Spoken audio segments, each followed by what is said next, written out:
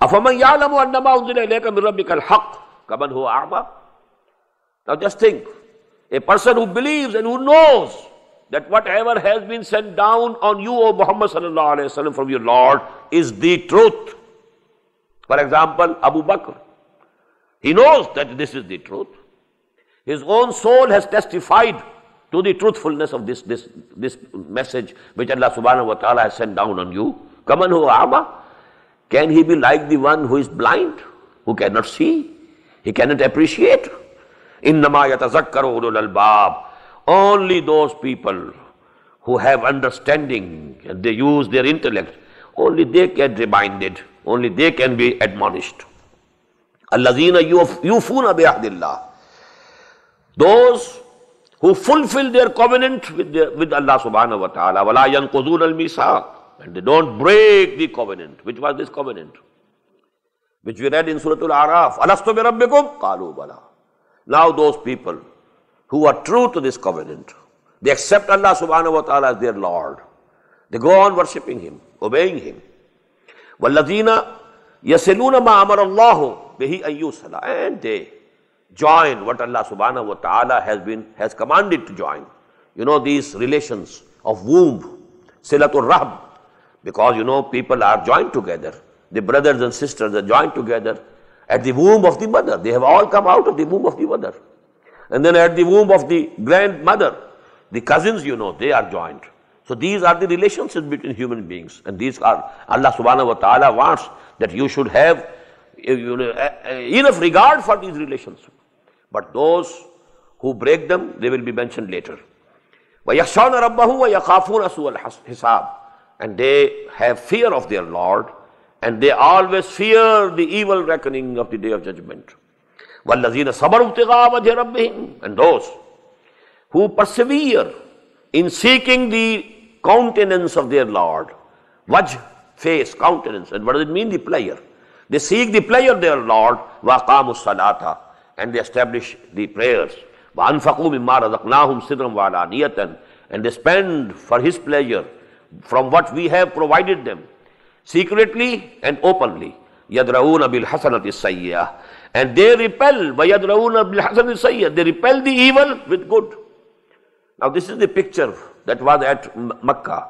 People were calling names to Muslims and Muhammad sallallahu alayhi wa sallam. Oh, you have gone crazy. Oh, this is that and that is this. But you know, the Muslims had to be very patient. Not giving the reply in the same coin. No. يَدْرَؤُونَ بِالْحَسَنَةِ السَّيِّئَةِ. They are, you know, defending against all these bad things with good behavior. Their response was good. They are calling names to you and you pray to Allah subhanahu wa ta'ala. Oh Allah, forgive them. Because they don't know. Allahumma hdi qawmi innahum la ya'lamoon. Oh Allah, guide them to the right path. Actually what they are saying out of ignorance. They don't know it. They don't know what they are saying. They don't know what they are doing. So Allah, forgive them. يَدْرَؤُونَ بِالْحَسَنَةِ السَّيِّئَةِ أُولَٰئِكَ لَهُمْ عُقْبَى الدَّارِ. These are the people for whom there will be the good abode of the hereafter. What is that abode? جَنَّاتُ عَدْنٍ يَدْخُلُونَهَا. There will be gardens and residential gardens, or the gardens which will have perpetual bliss. يَدْخُلُونَهَا. They will enter them. وَمَنْ صَلَحَ مِنْ آبَائِهِمْ وَأَزْوَاجِهِمْ. And with them, those of their fathers and their spouses, وَذُرِّيَّاتِهِمْ, and their progeny, وَالْمَلَائِكَةُ يَدْخُلُونَ عَلَيْهِمْ مِنْ كُلِّ بَابٍ. Those of fathers and spouses and progeny, man salaha, who have been reformed, who are on the right path. Maybe they are not of that level. For example, if there is a very, highly spiritual person among the bondsmen of Allah subhanahu wa ta'ala, and Allah is sending him to a higher level of Jannah. Now he sees his father, his mother, for example, his sons and daughters, his wife, for example, or the wife sees the husband. Although they are okay, they have also been admitted in Jannah, but not that level. But Allah subhanahu wa ta'ala will raise the levels of these relatives of this person so that they should be with him. But the condition is man salaha min abaihim. They must themselves be, they must have to confirm the prerequisites and fulfill the prerequisites. But the level, that can be increased so that this person, he is pleased to have his father with him. his brothers and his wife with him. وَمَنْ صَلَحَ مِنْ آبَائِهِمْ وَأَزْوَاجِهِمْ وَذُرِّيَّاتِهِمْ وَالْمَلَائِكَةُ يَدْخُلُونَ عَلَيْهِمْ مِنْ كُلِّ بَابٍ. And the angels will keep on coming to them from all the doors. And what for? Salamun alaykum, saluting them, giving them salam. Salamun alaykum bima sabartum. Because of the patience and perseverance which you showed. Now in these two ayat you find the word sabr most importantly mentioned. وَالَّذِينَ صَبَرُوا ابْتِغَاءَ وَجْهِ رَبِّهِمْ. Those who showed perseverance.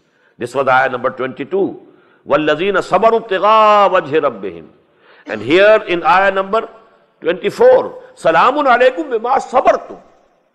Actually, through the Makki period, the most important virtue was sabr. Because, as I've told you, it was the period of passive resistance. You have to convey your message. You have to spread this message of Islam, unity of Allah subhanahu wa ta'ala, that the Muhammad is messenger of Allah subhanahu wa ta'ala. You have to go on spreading the message. And if people, they are calling names to you, they are mocking at you, they are cutting jokes with you, or they are persecuting you. Persecution, it can be verbal, it can be physical.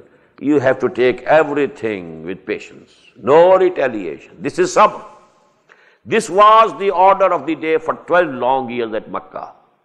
No Muslim was allowed to retaliate.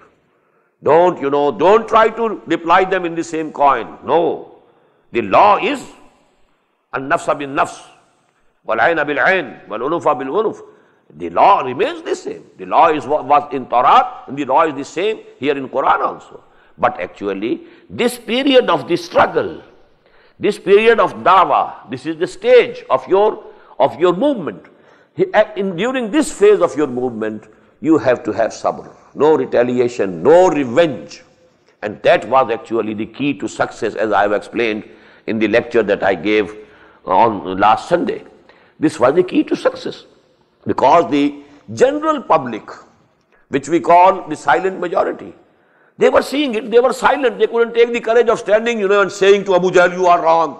They didn't have the courage to say this. But they were not blind, they were seeing what is happening to Muhammad. And who is Muhammad sallallahu alayhi wa sallam? What is happening to Abu Bakr? And who is Abu Bakr? What is happening to Bilal? Well, he did nothing wrong. He only says that there is no God except Allah, and Muhammad is his messenger. If he has committed a crime, this is the crime. And he is being beaten like anything. He was seen being dragged, with a rope in his neck, and he was being dragged like the dead body, like the corpse of an animal. Why? What for? Due to what? What crime of his? None. So actually, the sympathies of the general masses, of the people, of the silent majority, they were going in favor of these people who were calling them towards Allah, and that was the key to the success. So this sabr was most important during all this Makki period. That is why in the beginning you find even, Muhammad sallallahu alayhi wa sallam, in singular pronoun, فَاصْبِرْ عَلَى مَا يَقُولُونَ وَاهْجُرْهُمْ هَجْرًا جَمِيلًا وَلِرَبِّكَ فَاصْبِرْ وَاصْبِرْ لِحُكْمِ رَبِّكَ وَلَا تَكُنْ كَصَاحِبِ الْحُوتِ وَاصْبِرْ وَمَا صَبْرُكَ إِلَّا بِاللَّهِ. Find it in so many places. The advice to Muhammad coming from Allah subhanahu wa ta'ala. Oh Muhammad, take it patiently, bear it patiently, show perseverance. فَاصْبِرْ وَمَا صَبْرُكَ إِلَّا بِاللَّهِ وَاصْبِرْ وَلَا تَكُنْ كَصَاحِبِ الْحُوتِ إِذْ نَادَىٰ وَهُوَ مَكْظُومٌ. Don't become like that messenger of Allah who was swallowed by the fish, Hazrat Yunus alayhi salam. You have to wait for the express permission of Allah subhanahu wa ta'ala to leave Makkah. You can't leave Makkah without express permission. You have to be here, and you have to take everything with forbearance.